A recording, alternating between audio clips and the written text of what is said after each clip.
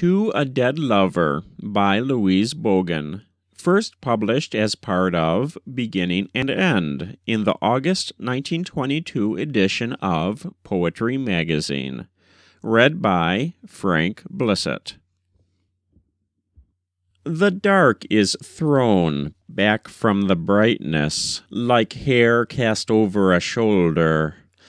I am alone, 4 years older, like the chairs and the walls, which I once watched brighten with you beside me. I was to waken, never like this, whatever came or was taken.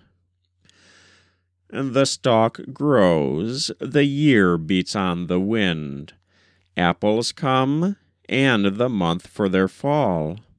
The bark spreads, the roots tighten. Though today be the last, or tomorrow all, you will not mind. That I may not remember does not matter. I shall not be with you again. What we knew even now must scatter, and be ruined and blow like dust in the rain. You have been dead a long season, and have less than desire who were lover with lover. And I have life, that old reason, to wait for what comes, to leave what is over.